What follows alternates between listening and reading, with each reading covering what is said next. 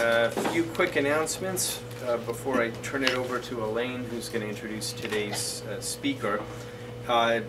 Geo Lunch is tomorrow at 1 in Mulford, and the speaker is Lisa Schilly. Carbon dynamics in coastal wetlands, sinks, sources, and changing distributions. The IB seminar tomorrow is Annie Schmidt from Davis, so she's newly transplanted to Davis from Brown University, and she's going to be speaking about mapping life history responses to climate in Arabidopsis thaliana. Everybody goes to the IB seminar anyway, but this is one you don't want to miss. She does phenomenal work. It's very, very, very interesting, so I hope everybody can go hear her speak tomorrow at 4. The Wildlife, Fisheries, and Conservation Biology Seminar, Friday at noon in Mulford. Bill Zielinski is speaking. The title of his talk is Making Forest Carnivore Science Useful to Managers. And I don't have speakers or titles for the ESPM talk, Geo Lunch, the ESPM talk or Fossil Coffee. I don't know if anybody knows what those are. ESPM is it's a pesticide resistance in agricultural settings. Pesticide resistance. Okay. Cool. Are there any other announcements? So Bree, you had an introduction. Yeah, I just have an introduction. I have a student that's visiting from the Netherlands from this semester. His name is Jesse Aarons, and he'll be part of the community and also part of ESPM. So please welcome him. He's a herpetologist and works on Where is he? Great. Any other announcements or introductions? Okay, Elaine will introduce today's speaker, who is our second student-invited speaker. Yep, so I am very happy to introduce Jeff Hull as our student-invited speaker. Jeff is a professor and curator of birds at Auburn University. He did his master's work at the University of New Mexico and his doctoral work at the University of Michigan. And the MVC grad students identify Jeff and his work as pushing the fields of evolutionary biology in interesting and exciting ways. So he's published over 200 peer-reviewed articles and has authored 5 books to date, covering a wide range of topics from color production and mate choice in birds to co-evolutionary dynamics in house finches and mycoplasma gelasiticum. He has also written on the conceptualization and signaling of condition in birds, but perhaps he's most popularly known as an ivory-bill woodpecker hunter, just for his extensive efforts in trying to document this questionably extinct species. But today he's going to share his most recent work on the mitonuclear compatibility hypothesis of sexual selection. So Jeff, thank you so much for joining us, and we look forward to your talk. Well, thank you. I guess it's kind of sad, 20 years of work and hundreds of papers, and then you're most famous for going after ivory woodpeckers. That's kind of the age of reality TV and exciting quests, so I'll accept that. It was fun chasing ivory bills. It's a real pleasure to be here today. These kind of invitations are always an honor, but it's really a special honor when the invitation comes from the grad students who've been reading your papers and are interested in hearing more about your idea. So my goal today is to make this a talk that is interesting and maybe stimulate some discussion about my favorite topic in science and certainly in zoology, which is the ornamentation of animals. So trying to answer this very basic question, why do animals have ornaments? It's the sort of question that is so basic it seems trivial, and yet I'll argue that this is one of the great questions that humanity's sort of taken on, and it remains one of the great questions in evolutionary biology. So I sort of tackle this huge and challenging question using a very simple system. And I think that's an important way to kind of make a little headway on a challenging question, is to don't start with the most complicated. So as much as I love to look at painted buntings and appreciate their ornamentation, it's sort of overwhelming. There's just too much going on there. It'd be hard to know where to start and where your entry into that sort of signaling system is. But house finches are a much simpler system. It's a unidimensional, relatively simple ornamentation. It's colored patches in their body plumage that range from pale yellow to bright red. It's a classic sexually selected trait. Males have the ornamentation, females don't. And so, but it's manageable. It's not so complicated. It's really one thing to look at and manipulate. And so this is where I started, and I'm going to start actually really at the beginning of my career, and then I'll have much more recent stuff to end the talk on. But we'll start back where I really got interested in this question when I was a grad student at the University of Michigan. And I really started at the foundation. I started by taking up what was Darwin's great assumption, in that this was that a driving force in the evolution of ornamental traits was female mate preferences. So Darwin took this as a truth. He never doubted that female mate choice drove the evolution of ornamental traits in many species of animals, but he had very little direct, certainly very little experimental evidence to support his ideas. So when I started working on coloration in birds and pigmentation in house finches in particular, I wanted to test this basic assumption. I wanted to start with this as my foundation and then either be defeated if it didn't work or use that as the starting point for more studies.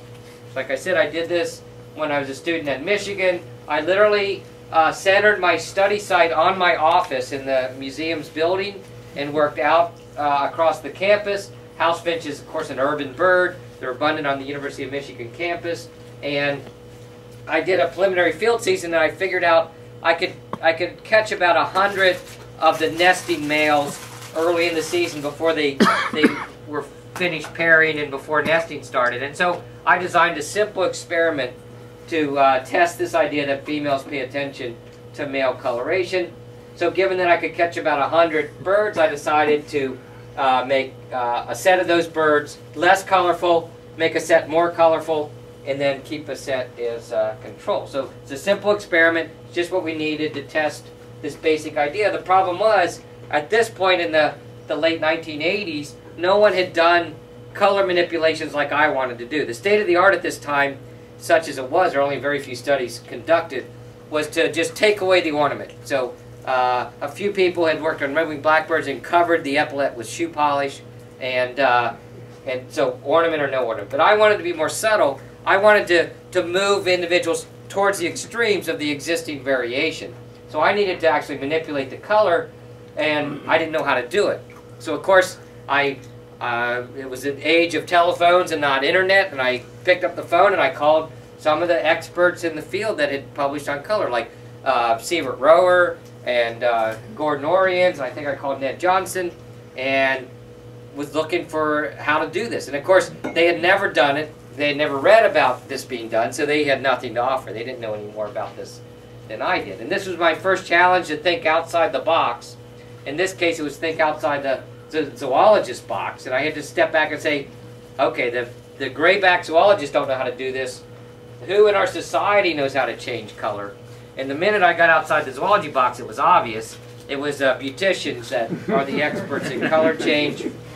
I literally walked down to the Ann Arbor Beauty Supply, and I found really experts on this field. So, and I explained what I was doing, and they got totally into the project, and they were the good consultants. They knew what I needed to make birds red, to take away color from integument, and the effect was just what I was looking for. So when I lightened a bird, I would start with a wild type. This is a bird before I lightened him.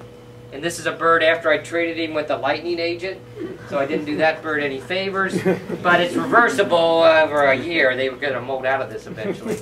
And then that's a bird before I made him brighter, before I made him redder. And that's a bird after I added the red hair dye. So I pushed birds towards the extreme. Yeah, this guy I did do a favor for. And the effect was strong. So the birds that I added the coloring agent to paired at a higher rate than the lightened birds, paired at a low rate. The sham controls were in the middle. And then the time it took them to pair also was affected by the treatment. So the red guys paired fast. That's a few days to pairing, and the drab guys paired slowly.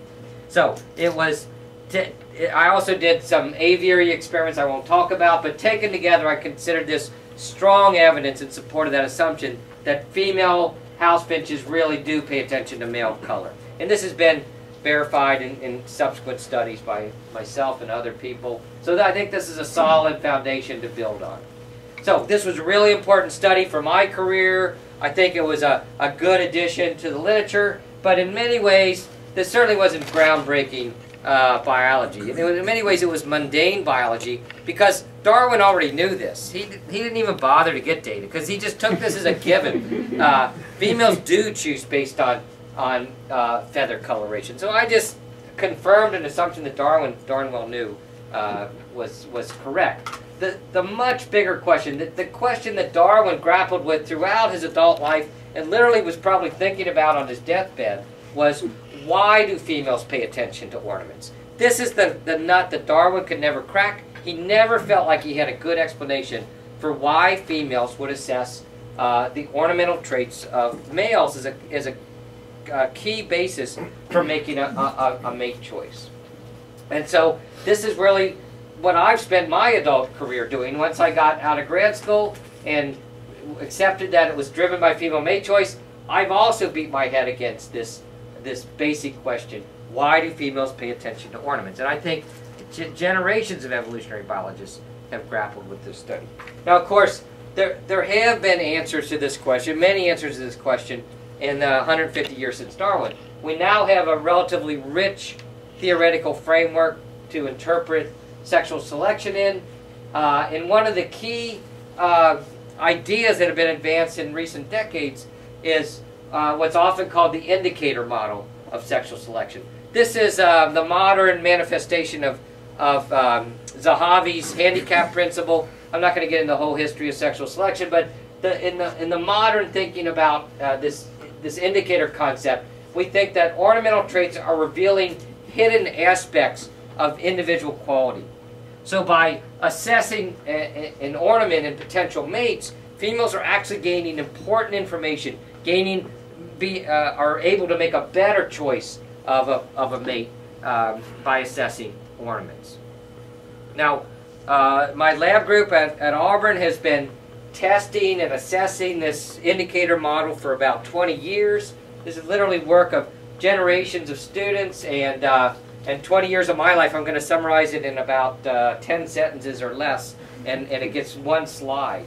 So basically, what we found through all these years of research is that consistently the redness of a male's plumage predicts its performance. So red males perform better than drab males. You say, well, what do I mean by perform better? They just seem to do everything better. They feed their incubating mate at a higher rate. They feed chicks in a nest at a higher rate. They avoid parasites better, and when they get sick, they recover from parasites faster. They survive the winter better, and they maintain themselves in a better body condition. They just seem to be better. They just function better as individuals in the environment. Now, this is really a curious observation. If you really step back and think about this, and I probably didn't really step back and think about this enough over those years of working on this, you got to wonder, why in the world would that be true? Why would this is a male house finch sitting on a wire in Auburn, and I can tell you that this is a loser male. He's got pale orange feathers. He hasn't created many red pigments in his feathers, and I can be pretty sure that this guy is vulnerable to parasites. He doesn't have much chance of surviving the winter. He's going to be a poor performer at the nest. He's just not a very good individual, and I can be pretty sure of that because of his drab plumage. You got to wonder, why would the pigmentation and the body feathers of this bird tell us such a fundamental thing about the functionality of this bird? It's really a curious thing, and it's no obvious reason why that should be true. And so, through much of my career, the sort of framework that I would have used to explain this is that you get this connection because the performance of the individual actually shapes the production of the ornament. So basically, the birds are run through a gauntlet of environmental challenges. They have to deal with parasites. They have to find the pigments for their plumage. They have to survive and compete. And this challenge actually creates the ornament. Success or failure in this challenge creates the ornament. So therefore the ornament represents performance, right? Now the problem with this idea is that it doesn't encompass all the observations, and it doesn't encompass what I think is maybe the most important observation, and that is in many taxa now it's been demonstrated across a range of ornaments, ornamentation actually predicts performance. So without having gone through any of these gauntlets I'm talking about, just the way the animal creates the ornamentation, that predicts how it will perform in a range of challenges. That observation is not included in that previous conceptualization at all. It's completely lacking. And basically I ignored this for a big part of my career because it didn't fit my thinking. And when I finally came to grips with this, started accepting this as a reality, I had to completely change the way I was thinking about this connection between color and ornamentation. So basically, the way things actually work is that we've got this feature of the animal, this fundamental state of the animal that we call condition, and it's the condition of the animal that both dictates its ornamentation and dictates its performance. So in this way, because they both link back to condition, plumage, color, whatever the ornamentation is a predictor. Females can gain information about performance through the ornamentation. Now I've become pretty confident that this is a correct conceptualization for how things work. The problem is there's not much here, right? It's 3 boxes and 3 arrows, and we don't even have a very well-defined parameter at the top. What in the heck is condition? And it's just vagueness everywhere. And it's basically just a description of what we're seeing. It's not really a predictive model. And I think all these problems with this framework come from the fact that we haven't really taken the time, we being the whole community behavioral ecologists, haven't taken the time to try to understand the mechanisms that would actually create these links. And I would say I'm the worst offender that there is. I'm the least reductionistic biologist coming into the last few years that's probably ever existed. Michael Nachman was in grad school with me. He knows I'm a bird watcher. I want whole animals. I would never go in the molecular lab. I wouldn't learn fingerprinting when everybody was going to fingerprinting. I never wanted to touch a pipette. I just do whole animal stuff. So, and I push the whole animal stuff as far as I could push it. What we've done for a generation now is we have our ornament, and for me it's feathers. It could be other things. It could be bird song or whatever, and we manipulate the animal. So in the feather color world, we might alter access to dietary pigments. We might give the bird a pathogen challenge or affect its nutrition or do various things to it. And then we get this effect on the ornament, and then we make up stuff about the physiological processes in the black box inside because we really aren't interested in any of the mechanisms. And just read the literature. It's just all these trade-off hypotheses and stuff. It's just organismal biologists making stuff up about how stuff could go on in these physiological systems. And like I said, I'm the worst offender of this. I did this for a whole career. And I probably would have just quit, gone away, never having gone beyond this except for 2 things. One is that I really like answers to things, especially when you devote your life to a question. You hate to quit without an answer. And it really starts to drive you crazy after a while when you're 20 years in and you don't have good answers. And the second thing is I found someone to help me get into the literature on cell biology and biochemistry. So I was lucky enough to team up with a really brilliant cell biologist and biochemist, Jim Johnson, who has trained in plant photosystems. So this guy, he's a real expert on oxidation reduction reactions, mostly as they deal with photosynthesis in his professional life. But he got fascinated by plumage coloration in birds and came to me and wanted to start talking about this and eventually work on it. And so Jim brought really incredible insights, is my thinking, to this world of bird coloration. So in discussing feather color, housefinch redness and coloration with Jim, the thing that Jim immediately fixated on in this process was this yellow to red conversion. Now I haven't talked much about the mechanisms of redness in housefinches, house finches and others, well, most other birds, but let's just stay with songbirds because the story stays simple. We don't have to bring in all the other mechanisms of coloration. Within the songbird world, the only route to being read is to ingest yellow pigments. Almost no songbird eats red pigments. They eat yellow pigments, lutein, zeaxanthin, beta-cryptoxanthin, beta-carotene, and oxidize those pigments into chelated byproducts. So it's a chelation reaction that's catalyzed by a yet undescribed, we're working on finding that, unknown beta-carotene chelase. We know that enzyme exists, we just don't know what it is at this point. And this is how birds get red. They take a molecule with a fundamental yellow hue, modify it, oxidize the pigment, and then it reacts with light differently and has a fundamental red hue. So this is not even close to new. This was this is 100-year-old story. I literally knew about this reaction in the first hour of doing carotenoid research in the library at Michigan. The first day I got interested in carotenoids. It's in every textbook.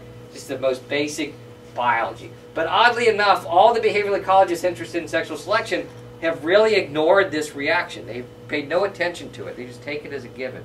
Well, Jim tells me that this is no trivial reaction. This is the oxidation of a big lipid molecule, big stable molecule. Oxidizing a big stable lipid molecule is not an easy thing, and it's going to be highly dependent on the local oxidative conditions within the cell that does this. Somebody that knows these kind of reactions knows this is special. It's only going to occur in some very specific subcellular environments, and that subcellular environment is going to be the mitochondria. So that's just basic cell biology that I would know if I ever paid any attention to it. So, and then Jim got really interested in this, and he actually came up with a specific hypothesis that would link the carotenoid chelation. It would link it intimately with the electron transport system in the intermitochondrial membrane. Now, whether that particular hypothesis is correct or not, the fact that carotenoids are chelated in the mitochondria is almost a necessity. There's really no other subcellular environment where that could occur. Well, this is actually a really interesting thing. Linking the feather coloration of a bird to mitochondrial processes suddenly makes this whole thing get pretty interesting. It also gave us a specific initial prediction to test. If Jim's right, this reaction can only occur in the mitochondria should be loaded with red pigments during the molt of these birds. Now, oddly enough, nobody had ever looked at the mitochondria of molting finches, as far as we know, to see if they had carotenoids or not. The only line of research on carotenoids and mitochondria comes from the cancer and aging research, and there the wisdom is carotenoids cannot exist in the mitochondria. Carotenoids in your mitochondria is death. There's a knockout mouse that doesn't keep carotenoids out of the mitochondria, and those mitochondria die due to the accumulation of carotenoids in the mitochondria.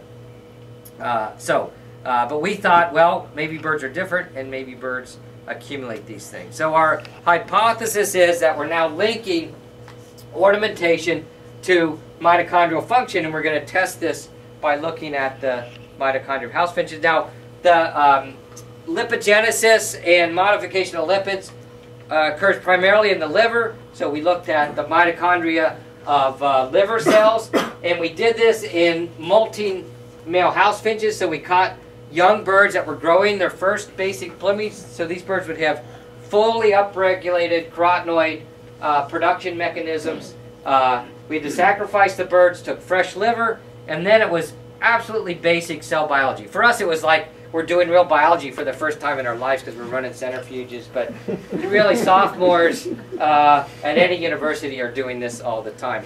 So we started working with mitochondria expert at Auburn, Paul Cobine, and he taught us in a few hours these fractionation techniques, how you separate all the organelles in these techniques. And so Paul's been doing this for a long time. He mostly does yeast mitochondria, but he's done human and mouse and a little bit of Drosophila. I asked Paul, how many times do you think you've opened the centrifuge lid and pulled out purified mitochondria? And you know, he had no idea. But it was hundreds, if not 1,000 times he's pulled mitochondria out of a centrifuge.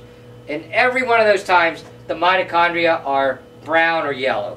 yellowish brown. Look at any textbook, mitochondria are not colorful. They're yellowish brown. Hundreds of times in the whole history of cell biology, nobody's ever seen a colorful mitochondria until we pulled our tubes from house finches, molting house finches out of the centrifuge, and the males were glowing bright yellow or orange and red. So these are females that aren't expressing color. They're the typical mitochondria color, this yellowish brown. The male in this little sample that was growing bright red feathers had bright red mitochondria. The males growing orange feathers had orange mitochondria. We took this down and showed it to Combine, and he was sure we'd screwed it up because we're a bunch of ornithologists running centrifuges. And he said, I don't know how you guys contaminated your samples, but this is, you screwed up a thing you cannot possibly screw up. And so, it took him days to convince him it was really mitochondria. But sure enough, there's ways to check, there's markers to show that it indeed is mitochondria. And we've analyzed the carotenoids of both the mitochondrial fraction and other fractions. And so what we find is that the carotenoids follow the mitochondria. As you do these spins, you get more and more pure mitochondria. As you do that, you get higher and higher carotenoid concentrations. There's no doubt that carotenoids are in the mitochondria. And then you get this really interesting pattern where in the mitochondrial fraction, you get carotenoids that are unesterified, whereas outside of the mitochondria in what's probably the Golgi and endoplasmic reticulum, you get carotenoids that are esterified. So carotenoids are esterified to stabilize them. They're not reactive when they're esterified. You unesterify them to make them reactive. So where they're being synthesized, of course, they're unesterified, and where they're being packaged and transported, they're esterified. So it looks like carotenoids are being ingested, moved to the mitochondria, converted to red pigments, and then shipped out to the feathers. Okay, well, this talk's supposed to be on sexual selection. I just told you I hate reductionistic biology, and now we're doing cell biology all of a sudden. So how does this come back to sexual selection? Well, to me, this got really interesting immediately. Because remember, there's this fundamental question, why in the world would a bird's plumage coloration tell you something fundamental about how that bird functions as an individual? Well, all of a sudden, in my mind, all of a sudden, we're linking our redness of feather coloration to mitochondria. Well, I'm no cell biologist, but I knew mitochondria is the source of energy. We all learned that in the 7th grade. Mitochondria, the powerhouse of the cell. So it's the primary source for production of ATP. It's also the primary source of free radicals. And if you read this literature on ornamentation of birds, everybody's obsessed with immune systems and free radicals. And all of these things tie intimately to mitochondrial function. So from all of this, I said, I think we are at a point where we could actually make our indicator model a better model, a more specific model. So instead of suggesting that females look at ornamentation to assess some vague concept of condition, now we're saying that females assess ornaments in males specifically to get information about cellular respiration. They're assessing the functionality of cellular respiration as they assess ornamentation. So we got some little bit of data to support this in songbirds, but I'm ambitious enough to think that this could go well beyond carotenoid color in birds, and we can at least make a plausible story about how a whole host of ornaments that are viewed as being condition dependent could easily link to mitochondrial function. So song displays in birds, especially the song elements that link to cognitive ability, are good candidates for traits that would link to mitochondrial function. If you read the biomedical literature on neurogenesis and neurological disorders, it's largely a mitochondrial literature. Mitochondrial dysfunction underlies all sorts of human neurological dysfunction, Parkinson's, Alzheimer's, on and on. Just Google neurofunction in mitochondria, and you'll hit the hundreds of papers that are written. Protein synthesis is intimately linked to mitochondrial function, so various ornaments that are elongated protein structures could be signaling mitochondrial function. And then behavioral displays for sure could directly link to mitochondrial function. As a matter of fact, Ward Watt's research on Coleus butterflies already links flight performance in butterflies to cellular respiration. So I think this could be a more or less general concept to apply to those, not all ornaments in animals, but those ornaments that are already viewed as being condition dependent ornaments. They're not necessarily, condition now becomes respiratory function.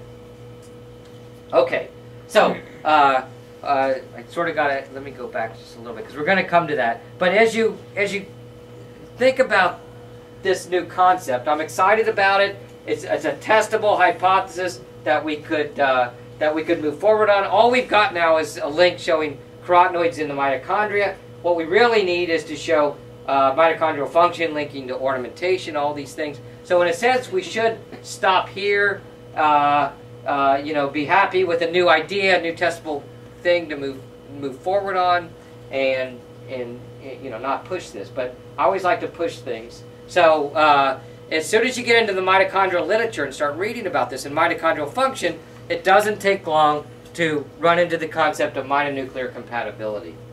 So mitonuclear compatibility is a major determinant of mitochondrial function, and it's a concept I embarrassingly didn't know anything about until about 2 or 3 years ago. I'd never even heard of this concept, had no idea about it, and I really couldn't call myself much of an evolutionary biologist, being so ignorant of some of the most basic concepts about eukaryotic evolution and mitonuclear interactions. I really should have been up on this literature, and I was really excited when I did get caught up a little bit on this literature. So what we're talking about here, I'm sure most people in the room are well aware of this, but the endpoint of cellular respiration is oxidative phosphorylation. So this is where 90% of the ATP in the body is produced, and it's where 90% of the free radicals in the body are produced. And it's oxidative phosphorylation is conducted by a set of complexes in the intermitochondrial membrane. So it's the electron transport system. 5 complexes. They're called complexes because they're assemblies of protein subunits. Now this is a figure out of Tree, a really nice paper by David Rand in 2004. And it's sort of cartoonish, but it's proportional and it's more or less accurate. And what Rand is illustrating here is that these subunits of the complexes are partly encoded for by nuclear genes and partly encoded for by mitochondrial genes. So about 80% of these proteins are, the code for it lies outside the mitochondria in the nucleus. It has to be transcribed, translated, then the proteins are moved into the mitochondria and assembled into these complexes along with the local products of the mitochondria. So you have to have close interaction between the mitochondrial subunits and the nuclear subunits, or you get impaired respiration, and that's as central to core function as you get. This is where your energy and your free radicals are coming from. So there's this really nice illustration of what happens when you get compatibility versus incompatibility in a bioessay article by Nick Lane. By the way, Nick Lane is sort of the guru of this whole topic. I love reading Nick Lane's stuff. He's got 2 books on this, and he's got, 3 books if you count his first book, Oxygen. And then he's got a whole series of articles, including a lot of perspectives in science and nature. And in this article, he's showing mitonuclear interactions as circles within circles. So the inner circle represents mitochondria. The outer circle represents nuclear component to these electron transport system. When you have compatibility, and he just shows the color matching, blue matched to blue, you get unimpeded flow of electrons down the electron transport chain. The energy is coming by dropping electrons in energy level, and that energy is captured by pumping protons across the intermitochondrial membrane. You set up a membrane potential across here, stored energy, and then that's used to create ATP by pumping protons across ATP synthase, right? So this is the core process for energy production in eukaryotic bodies.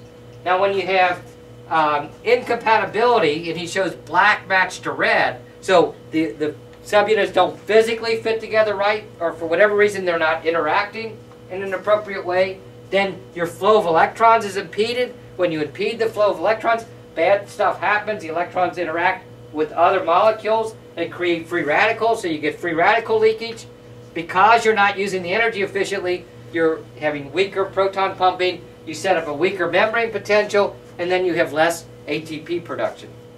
So mitonuclear incompatibility gives you the double whammy of reduced energy and increased free radical production. If it gets bad enough, you get cell death. If it gets really bad, you get total system failure. You're just inviable. Now, the great challenge for choosing female could potentially be getting mitonuclear compatibility in her offspring. So this is my hypothesis I'm going to present. So we think about a choosing female. Her goal is to produce viable, robust offspring, right? That's the whole point of life moving forward. So in that offspring, she's going to contribute 100% of the mitochondrial genome. There's a very few exceptions to this. We'll just ignore the exceptions. She's going to contribute the mitochondrial genome that's going to interact with the diploid offspring genome. Now, half of that offspring genome is going to come from her. That's good, because if she's mating and what have you, she's viable. But half is going to come from her sexual partner, from the male. There's the potential for his contribution to not properly interact with her mitochondrial genes to create incompatibilities, offspring inviability, and trouble. A female should be obsessed with getting male genotypes into their offspring that are compatible with her mitochondrial type. So, we're proposing that this is such an important consideration for females that this is basically the foundation for sexual selection. This mitonuclear compatibility hypothesis proposes it's this imperative to find a mate with nuclear genes that are compatible with her mitochondrial genes that drives the evolution of traits that signal mitochondrial function and respiratory function. So basically that same figure, we started by saying females are assessing condition. What the heck is condition? Okay, they're assessing cellular respiration. Now we're saying specifically that she's assessing cellular respiration because that gives her a key insight into mitonuclear compatibility of her offspring. So is there any basis for this? Does this make even a little bit of sense? Do mitonuclear incompatibilities ever exist in wild populations so you'd have to worry about them? And is it something that could drive this? Well, yes, without a doubt, mitonuclear incompatibilities are a real thing that populations, organisms in real wild populations have to deal with. And the sources for the incompatibilities are mutation. Every generation, there's a recombining of the mito and nuclear components. Any mutations in the nuclear genome can produce these incompatibilities. And then gene flow. And gene flow could be a big factor in this as well, because there's going to be population level adaptation. Now, we know this is true because the human biomedical literature is dominated, maybe not quite dominated, it is well represented with examples about mitochondrial dysfunction causing a whole host of diseases, as I already discussed. So dysfunction of the mitochondrial process underlies disease, and there's a genetic basis, a nuclear genetic basis for many of these diseases. There's actually abundant evidence in the human literature that mitonuclear incompatibilities are leading to all sorts of dysfunction in the human population. Okay, now there's two key assumptions of this hypothesis. The first is what I've already talked about. Indicator traits should be signals of efficiency of oxidative phosphorylation. I already presented my evidence and arguments for that.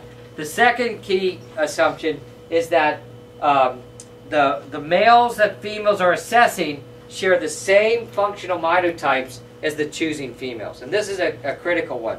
So when a female assesses a potential mate, and she's assessing his mitonuclear compatibility to predict how her offspring will do, the information she's getting only makes sense if his mitochondrial type is her mitochondrial type. His nuclear genes have to be expressed against a shared mitochondrial background, or she's potentially getting disinformation. At best, she's getting poor information. So, females should be selected to choose mates within a pool of shared functional mitotypes. And basically it comes down to if the boundaries for shared functional mitotypes are species boundaries, then females should choose for conspecifics. There should be selection for females to have hard preferences for conspecifics. And there should be the evolution of traits that signal species identity. And of course, this is the old, I think, way underappreciated species recognition concept of Alfred Wallace. Alfred Wallace, who was a contemporary of Darwin's and co-published Natural Selection, also had great insights into sexual selection and came up with this idea that ornamental traits in many cases signal species identity. I think Wallace was dead on with his observations of this.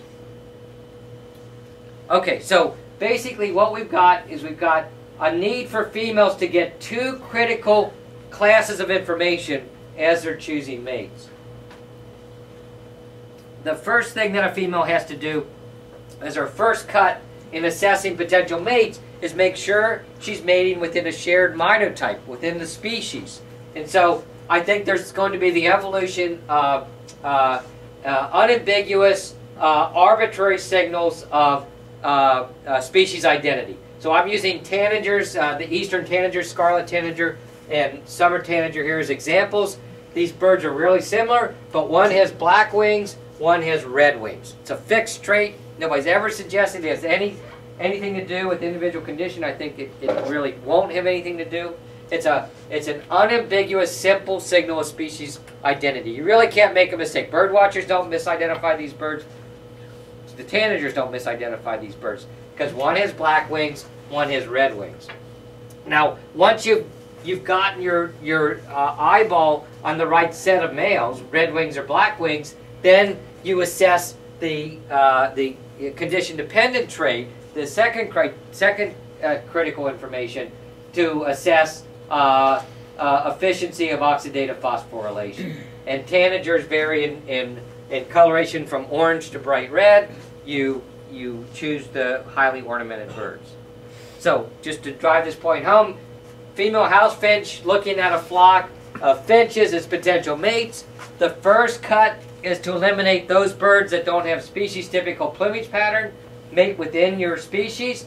All of these birds should share a functional mitochondrial type. Then within that group of birds, eliminate any birds with poor ornamentation.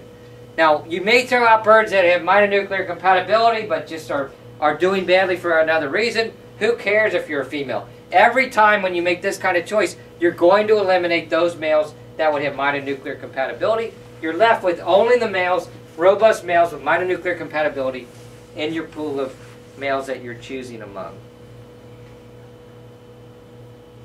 Okay, so those people in the audience that are really obsessed with sexual selection like I am, all this is nice, but all I really want to know is why do peacocks have a peacock tail? Why do we have birds of paradise and the most fantastic ornaments? Where does this new thinking get us in terms of understanding a peacock?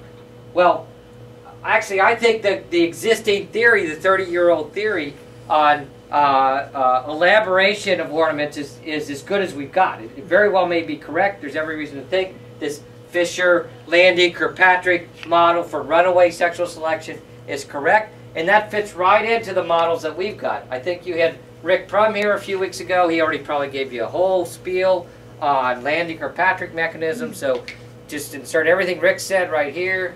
Just moving on.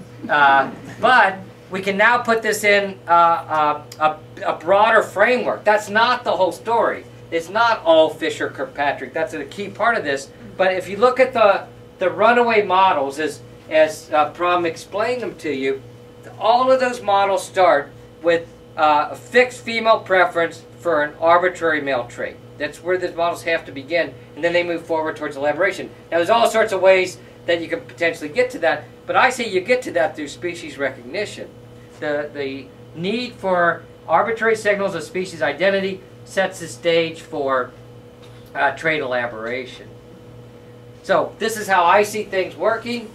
The first fundamental criteria for females is respiratory efficiency, a functional electron transport system. That's signaled in simple traits like a patch of red plumage, a song that reflects a correctly wired neural system, a flight display, or what have you. Simple, usually unidimensional patterns that resist elaboration. Then as we get diversification and the chance to mate outside of a functional mitotype, you have a selection on females to find traits that signal species identity. So this is going to lead to the evolution of small arbitrary differences among species. Just as an illustration, with a slightly elongated crest feathers or slightly elongated tail feathers have nothing to do with condition in this argument. It's simply an arbitrary signal of species identity. Things could stay here forever, and they seem to do this in a lot of birds, but that sets the stage potentially for a Fisherian process to then pick up those arbitrary traits and elaborate them into peacock's tails or what have you. So basically we got two classes of ornaments. We've got our indicator trait, which resists elaboration and tends to persist across taxonomic cladogenesis, and then we've got our arbitrary signals of species identity, which are prone to be elaborated through a Fisherian process. Now, obviously I'm excited about this idea, mostly because for the first time in my career, I can flip open a bird book and look at a set of ornamented taxa and articulate a plausible explanation for how that diversity exists. And it's been a lifelong frustration for me that I could not even articulate a reasonable explanation for diversity of bird plumages until just a couple years ago. When you work on something for 20 years, you should at least be able to come up with some explanation for it. The best I had until about 3 years ago was it's all condition dependent, and somehow a little curly tail and this bird shows condition better than a greenish tail. And believe me, I beat on that so long I can tell you for sure it's nonsense. You cannot explain this by nuances of condition. If we look at the jungle fowl, so these are 4 to 7, depending on your species concept, jungle fowl in Southeast Asia. What you see is this elaboration of body plumages and tail feathers that do not reflect individual condition. And we know from experimental work by Ligon and Thornhill and Zuck that females don't pay attention to subtle differences in the plumage traits. It doesn't relate to parasite resistance or any measure of condition. What does reflect condition in jungle fowl are the wattles and combs, the soft parts. And these are excellent measures of condition. These reflect parasite resistance and everything we think of with regard to condition. I'm sure they're going to reflect cellular respiration when those experiments are done. But if we look at the plates of jungle fowl, that trait remains constant across all of these speciation events. The body plumage is evolving all over the place randomly, I think by a Fisher process, but the core indicator of respiratory efficiency remains the same. So at least we can now propose an explanation for diversity of colors. We've got signals of respiratory efficiency, and then we've got signals of species identity, which are prone to being elaborated by a Fisher process. So I call this the dual nature of animal ornamentation.